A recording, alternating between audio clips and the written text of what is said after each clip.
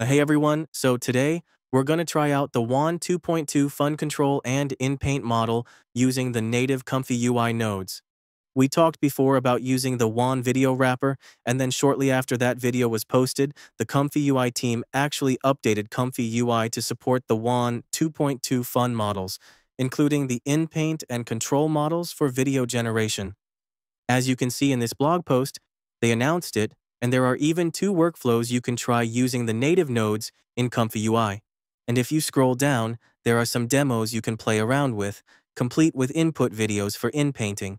There are also two images provided, so you can use them however you want. Set one as the start frame, one as the end, or even reverse them. Just play around and see what you get. Today, we're going to test this out with the native nodes and compare the performance to what we did before with the video wrapper. We'll also see how we can optimize it and maybe make it a bit better. And of course, we'll go over how to use it locally while still being able to generate videos you can actually use. Now, this includes the start and end frame thing we've done before using the Wan 2.2 base model. Remember, that's where we generate videos from first and last frames.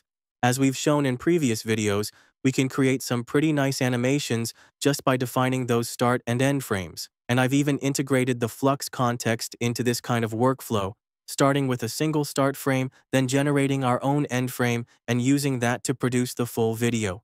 Animations like that work really well with the base model in Wan 2.2. But now, we're going to try it with the Fun Control and InPaint model and see what the difference is, or if anything's actually improved with the Wan 2.2 Fun Control InPaint model. First, head over to the ComfyUI blog post.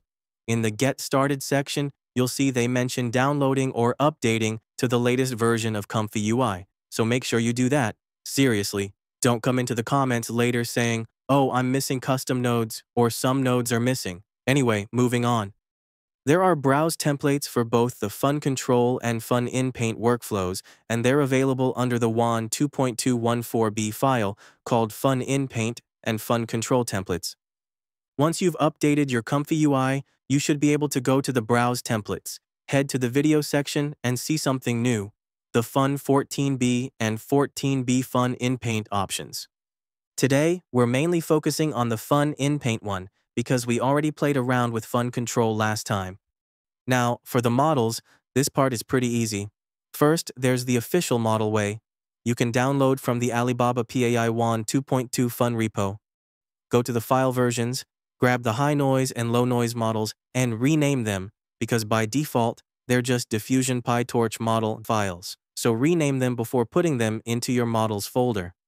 Another option is the ComfyUI Hugging Face repo, where they've compressed the Fun Control and Fun InPaint models into FP8 and BF16 safe tensors files.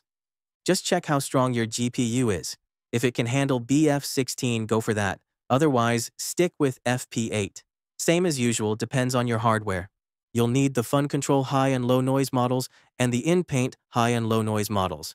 Make sure you download the ones that are paired with the same quantized size. This time, I downloaded the Fun InPaint FP8 version to test in ComfyUI. Just wanted to see if a lower quantized model can still run something as cool as the Alibaba PAI repo version. Alright, so let's jump into ComfyUI. Again, this is the workflow I've shown in previous videos, the base model Wan 2.214b setup, which includes the first and last frame interpolation using native nodes. It works just fine. But now, with Fun Control and Fun InPaint, there are two new nodes we can play with. I just downloaded the workflow template from the ComfyUI blog post, and you get this file. When you look at the Fun Control and Fun InPaint example workflows, you'll see they're split into two big groups. The top one includes the Light X2V LoRA models, which help speed up the steps and reduce generation time for video. The bottom one, which is bypassed by default, doesn't use the LoRA models. So basically, everything's the same, connected to positive and negative prompts going into the K sampler, except the top one also connects the Light X2V LoRA model from the WAN 2.2 image to video model. Let's try the Wan 2.2 Fun InPaint. Now we need to pick the right model files. I'm using the Fun InPaint FP8 version, so I'll select that. And remember, Use the matching high and low noise models, both in FP8. Don't mix quantized sizes, that might not work properly. For the clip loader, same thing. I'm using UMT5XXL, and this time I'm sticking with FP16 like usual, and the Wan2.1 VAE model files. For the LoRa loader, we'll use the default Wan2.2 image-to-video Light X2V LoRa model. I already have that downloaded, just under a different name because I grabbed it earlier from the official Light X2V repo. So I'll pick that one for both high and low noise models. Just make sure it's correct. Next, let's set up the start and end frames. With the Fun InPaint to video node, you connect both the start and end frame images, convert them to latent data, and pass that into the K-sampler. This is different from the first last frame to video node we used with the base model. So these are two separate nodes. I'm not sure why they didn't just combine them into one custom node to make it easier. Anyway, for this test, I'll use the same image as the start frame, and for the end frame, I'll make her rotate, like she's walking around or turning 180 degrees. I'll copy this part too, since it's super convenient.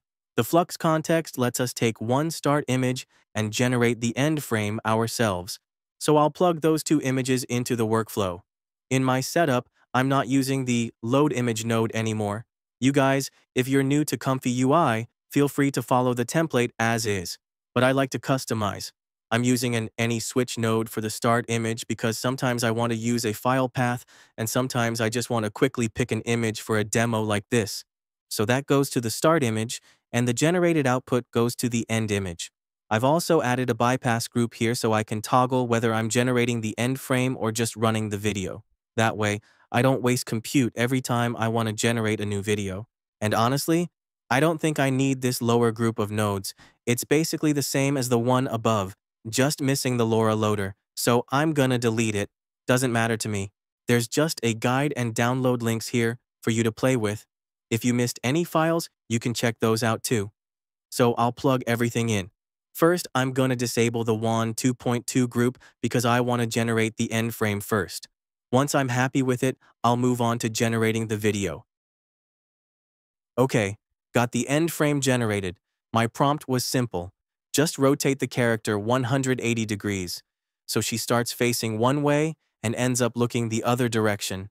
Now, I've also added this fast bypass enabler. It acts like a switch. You can turn it on and off. Once you like the end frame, just enable it and run the process again. It'll use both images as start and end frames. Now, the video generation finishes pretty fast because by default, the workflow uses low resolution. So either change the dimensions or just test it like this. It still works and it's super quick. I got about 17 seconds for high noise and 16 for low noise. 2 sampling steps plus the Light X2V LoRa and small dimensions really speed things up. Great for prototyping, perfect for previews. And as you can see, it does follow the start and end frames, but the motion feels a little flat. Less exciting, less dynamic than the base model. With the 14B1 base model, the character doesn't rotate like a robot, she actually moves naturally. You can see movement in her hair, her shoulders, like a real person turning. But here, with Fun Control, it feels more like a doll on a rotating platform. It's a different vibe. Anyway, let's try something else. I'll add the video combine node and use frame interpolation to double the frame rate, going from 16 FPS to something smoother. Let's see how that looks. Okay, better, not as robotic. Now it's getting closer to the base model's natural rotation. So yeah, you can achieve a similar effect with Fun Control too. Performance-wise, it's pretty much on par with what I got using the Wan video wrapper, maybe even a little faster on my current setup and hardware. So, is the Fun InPaint model really necessary? Well, honestly, both Fun Control and Fun InPaint are still pretty experimental. Like I said in the last video, this is more of a preview. Control and InPainting are just 2 features included. And honestly, most people making short video scenes, like a few seconds or even 10+ seconds, are already using control nets and first-last frame InPainting. So this is just a sneak peek into what's possible with the Wan Video AI model right now. I'd say the performance is pretty solid, especially with the Light X2V speeding things up. The character stays consistent, coherent, no broken parts between frames. Still meets the Wan AI video standard. Here's another example, first and last frames, but this time with a zoom out and some subtle movement. You can even change the character's position and adjust the camera for more natural motion. Makes the whole video feel more complete. Yeah, honestly, this stuff is pretty simple to do now in AI video generation. Using first and last frames doesn't need much explanation anymore. Just try it, play around, and you'll get the hang of it. Alright, that's it for today. I'll see you guys in the next video. Have a nice day. See ya.